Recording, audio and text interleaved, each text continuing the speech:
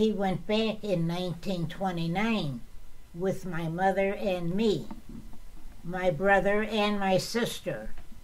And I want to talk about this was that. in 1929. Yeah, now this is at the height of when the depression, when the stock market crashed. Exactly. So, how did you guys have the money to go back to I don't Greece? know, my dad had it.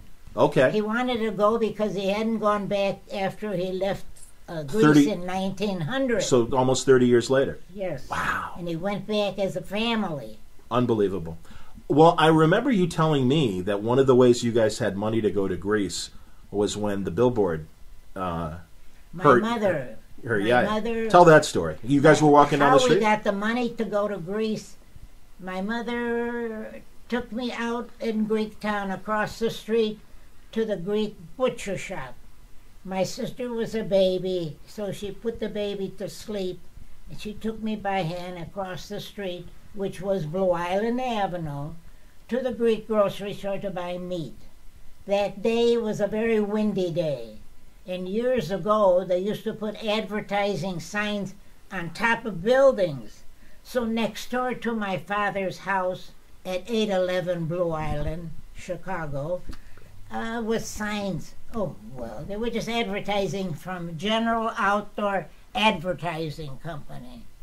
So my mother took me by the hand. It was a windy day. She didn't think nothing of it. So we went across. As we crossed over the street, it was a streetcar, and a streetcar came by. So we went across. She held me by my hand. But it was a windy day. So windy, we didn't think nothing of it. But who would have thought that the sign was going to fall off the building and fall on my mother? And so my mother was on the curb, and because I was little and she was big, she protected me.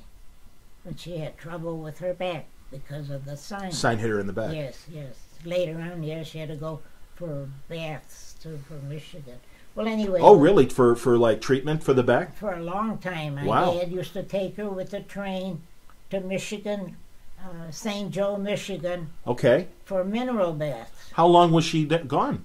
Oh, that was, like a week at a time, or? Oh, we were there every time, summertime. Oh, you guys would go like every summer to do this? Yeah. Would you all go as a family? Yes. Okay, because I wasn't sure if she was away from the family when she was doing this. We were together. So you were all together? So first time we ever stayed at a hotel. Interesting. But I think because we got the hotel, my dad was a member of the Greek club. I can't remember the club. They helped towards the expenses of the hotel. Okay. Maybe they had like a travel package or something like that to make it more reasonable. Remember. That's great. The club, I can't remember the name. So we went to a hotel. It was thrilling for us kids. Sure. Because we never was in a hotel.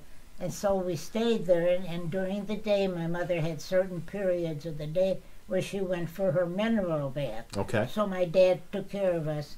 Come breakfast, we used to go down and we used to have pancakes. Oh, very nice. At like the diner, the hotel diner? Pancakes, and they used to come with a metal pan over them to protect and keep them hot. Oh, interesting. So we ate them. Well, that was to us a treat.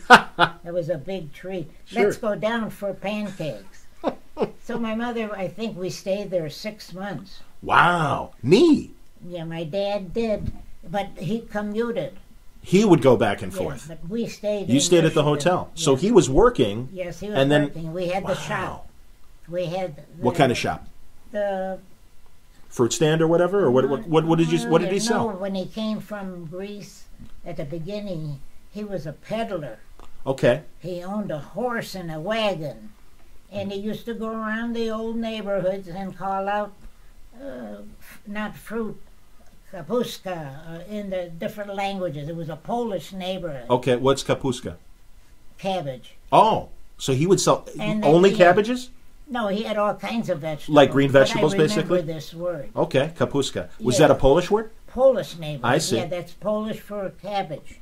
Was your neighbor? So was the neighborhood next to the Greek neighborhood a Polish neighborhood? He took a street in a neighborhood. I don't know. You don't know how what far he went and decided to everything? take. Okay. And he went up and down with the wagon. Okay. And the wagon and the horse he had rented. And that's the way he made his money. And he raised us 3 kids. Okay. So coming along with with the going to Michigan, where my mother had the accident, we had to sue the company. The company was General Outdoor Advertising Company. Okay. And we got $5,000 from them. That's a lot of money back then. And at that time, my uncle, Mr. Vlachos, was a lawyer, and he took the case. In fact, Mr. Vlachos was the lawyer for Insol. Remember Insol? No. Is that a He product? was a crook. Insult, was that a That's his name, Insol, Samuel Insol. was he a politician? Was he a yes, gangster? he was a politician. Oh, and he was a crooked politician? He was. And Vlachos was his lawyer as well. Was his lawyer, and Mr. Mr. Insol went to Greece to protect himself. Oh, to get out of going to jail in America. That's right. So he fled the country. I don't know the whole story, but that's what I'm going to have to look that up, Mr. Insult. Yeah. Interesting. He was a Chicago politician? He was yes, and it came later on. I saw that in the paper. They found out he was a crook. Wow. So my father, you could stop there. All right, that's good.